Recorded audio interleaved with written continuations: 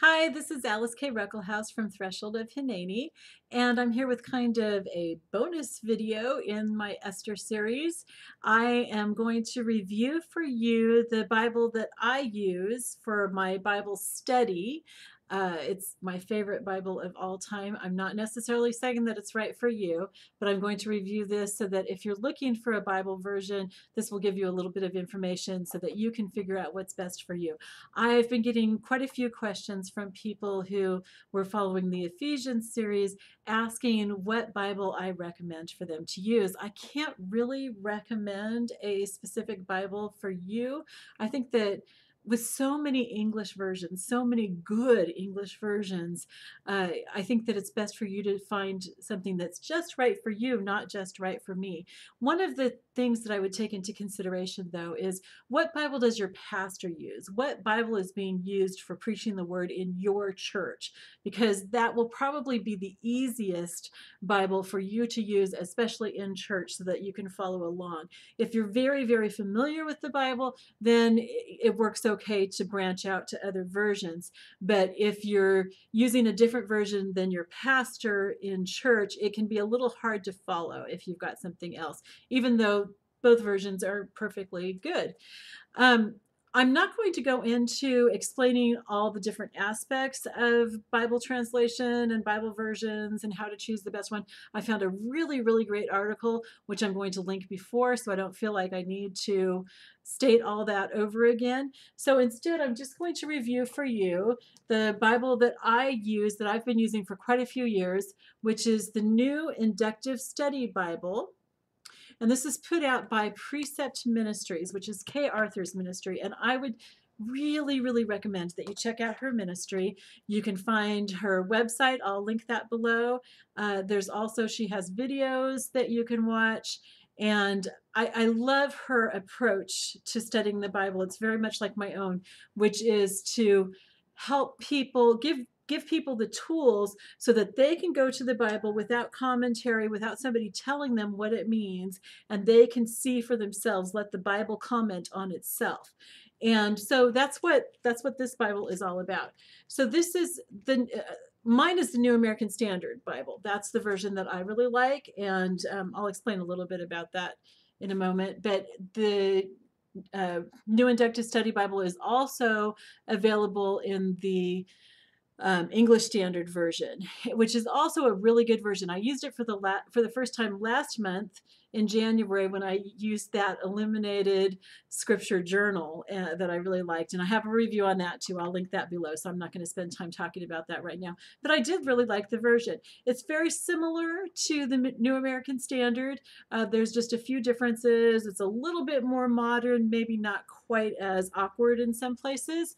And so I really liked it, but I'm sticking with the New American Standard because that's what I'm used to. I would recommend, as far as uh, what Bibles you get, if at all possible, try to have at least two versions of the Bible. One of the things, I will go ahead and get into this, one of the things about Bible translation, which is true of any language when you're translating from one language to another, is that you really can't translate exactly word for word what something says. For one thing, different languages have different grammatical makeups. And so if you translated from Spanish to English, or from German to English, or from Greek to English, the word order is going to be different, and so it'll sound kind of funny. So translators have to move that around so it makes sense.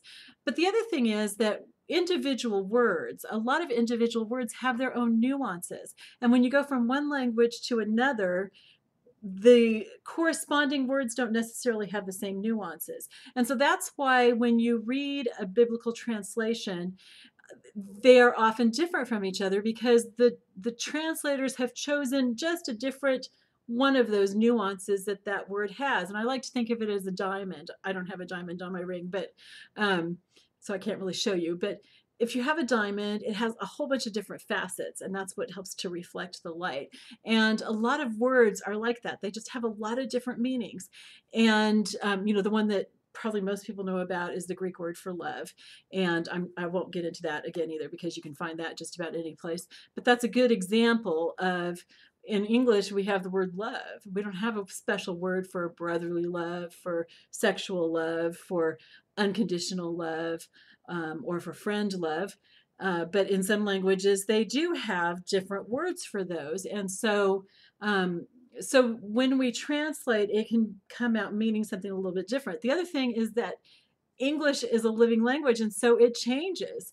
The King James Version was a modern translation back at the time that it was translated, but now, besides the fact that older manuscripts, which are closer to the originals, have been discovered, and so we can look more scientifically at what the Bible writers probably said. Besides that, the words that were used in the King James now sometimes mean different things, like in 1 Corinthians 13, where it talks about charity. Well, that means love. But when we hear the word charity, it means something completely different. So when we read the King James Version, if we don't understand that, it can mean different things. Now, if you've grown up on the King James Version or you know Shakespeare really well, then reading the King James Version is not so difficult. I grew up with the King James Version, so when I read it, I know what it means. It totally makes sense to me. But for a modern reader, a lot of times it doesn't make sense. And so there's nothing more holy about the King James than there is about other versions. I know I'm going to get a whole bunch of people who are mad at me for that, because people say, oh, if it was good enough for Paul and Silas didn't use the King James. It was translated 1600 years after them.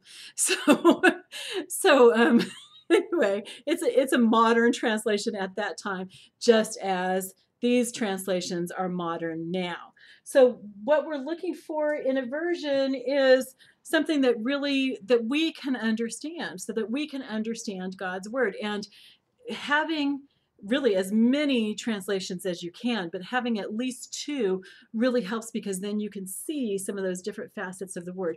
One of the things that I like about the New American Standard Bible is that it has footnotes that will tell you, so you can see in the middle there, it will tell you another one of the nuances of a word if it's important. For example, I've talked before about Romans 6, where Paul says to be instruments of righteousness, and in the New American Standard they translate that instruments, but then they have a footnote saying that another aspect of that is weapons.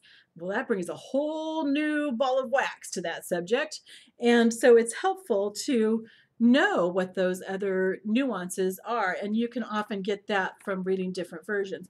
The other thing is that if you're going to have a couple of versions, what I would suggest is having one that's a quote unquote word for word, and like I said, you can't really translate word for word, but that's the intention, is to translate as close to word for word as possible, and then also to have one that's more phrase for phrase or thought by thought. And I'm not going to go into all that. The article that I will post below, which is, like I said, really good, but also very long, has a good description of that. And you can also ask at a Christian bookstore or ask your pastor to explain those differences to you. Your pastor is probably a really good person to ask to help you find the version that's right for you.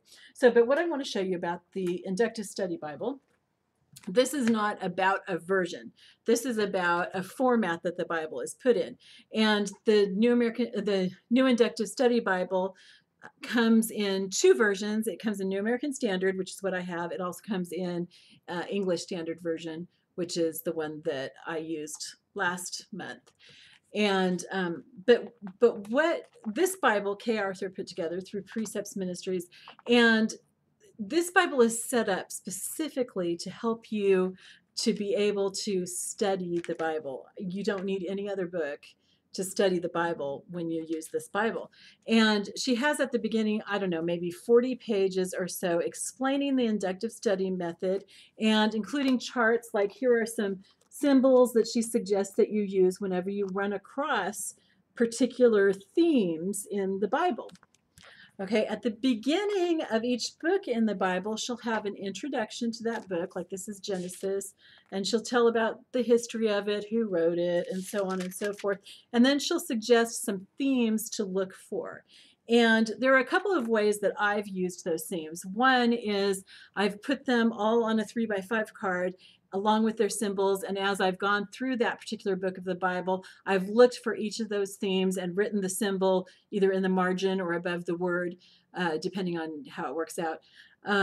That is a little overwhelming for me. I can't keep track of so many things at once. I can keep track of 2, maybe 3 things, and sometimes there's like 7 or 8 or 20 themes that you want to be watching for in a book. So what works better for me is to choose 1, 2, or 3 of those themes and stick to those when I'm reading through that particular book and studying it. Part of the reason why I've been able to pull back in that way is because it occurred to me really not that long ago. You would think it would have occurred to me a long time before this, but maybe it hasn't occurred to some of you either.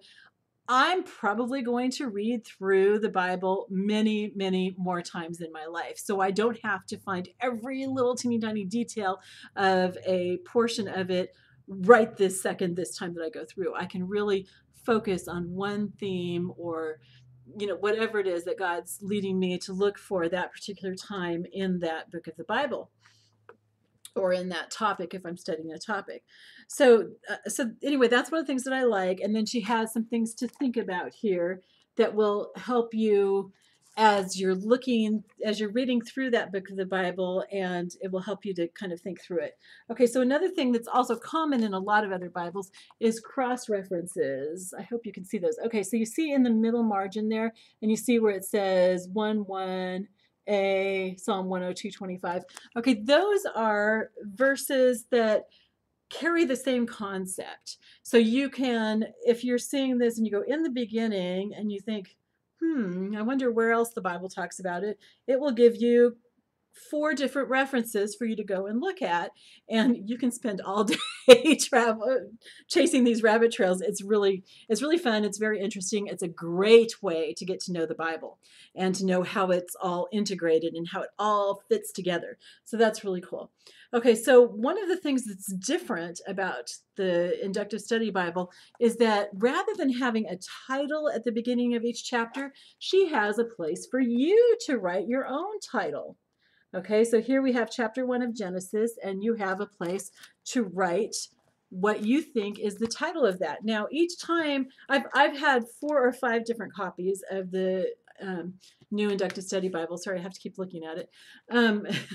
I've had 4 or 5 copies of that, and each time I might come up with a different theme, a different title for that chapter, because God's showing me different things. Okay, another thing that I love about this Bible is look at these margins. I mean, these are huge margins. There's lots and lots of room for writing in here so that you can take notes during sermons or during your devotions. Okay, lots of space to write, and that's really helpful. The other thing is that she has charts throughout the Bible, and she has them right where they need to be. This one is of the rulers and prophets of Jeremiah's time, because this is in the book of Jeremiah. Okay, so I don't have to go and look in the back and see if I can find a chart or a map that shows me what I want to know about that particular passage. Here we are in Nehemiah, and there's a map. This is a map of all the places that are talked about in Nehemiah that will help us to understand it better. She also has little insights of other charts, of how the different books of the Bible relate to each other.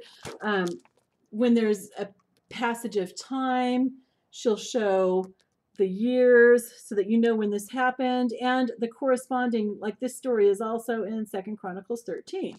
Okay, so that's really, really helpful. So there's just a lot of super helpful stuff in this Bible. Now, another thing is that at the end of each book of the Bible, she'll have that book at a glance. And this is all for you to fill in. You get to put all those chapter titles that you came up with. You're going to put the one for chapter 1, chapter 2, chapter 3, and so on. So this is going to help you to summarize it. You're going to write in the author, the date, the purpose. Here's the keywords that she suggested right there that you look for. So you're going to fill this out. And sometimes there are other charts too, like in the Gospels, Matthew, Mark, Luke, and John. There's a place for you to fill in where those different stories take place in the other Gospels as well, so that you can see how they correspond with each other. Okay, so there's just a lot that you can do with that. And then at the end, I love this. I don't even know if most people even look at this kind of stuff, but I love it. There's a whole bunch of appendices and indexes. So indices, sorry. So that if you want to know, I think I saw a map of the Chaldean world or something like that, you can find where it was. Or if you want to know about, here's like a history of the Bible, and it tells like how we got our translations and so on, and what the accuracy is of them, and how they figure all that out. It's a summary, but it's pretty long. I mean, I took a whole semester class just on that, and she's done a pretty good job of summarizing it. There's also one appendix that talks about how modern history relates to the Bible. That's really, really helpful. And then, of course, and then stuff about grammar in the Bible and stuff. And then, of course, there's the concordance, which is also a really important tool to have. Well, maybe not most anymore, but a lot of Bibles now should have a concordance at the end. If you don't have one in your Bible, then there are concordances that you can buy. And I am going to do a series at some point about different Bible tools, and concordance would probably be the first one that I'll talk about. So I won't really talk about that now. But those are all things that are really useful when you're studying or reading the Bible, or when you're just looking for an answer. What does God say about such and such? Okay, so these things are really helpful for getting to know God's Word. Of course, the most helpful thing is just to read it. Read it as often as you can, especially if you're thinking about how you can apply it to your life. Then you're going to remember stuff. And of course, memorizing scripture is also really, really important. And I've talked about that before, so I'm not going to talk about it now. But anyway, I just wanted to give you an idea of that. Oh, one other thing. I was looking at Amazon at the New Inductive Study Bible.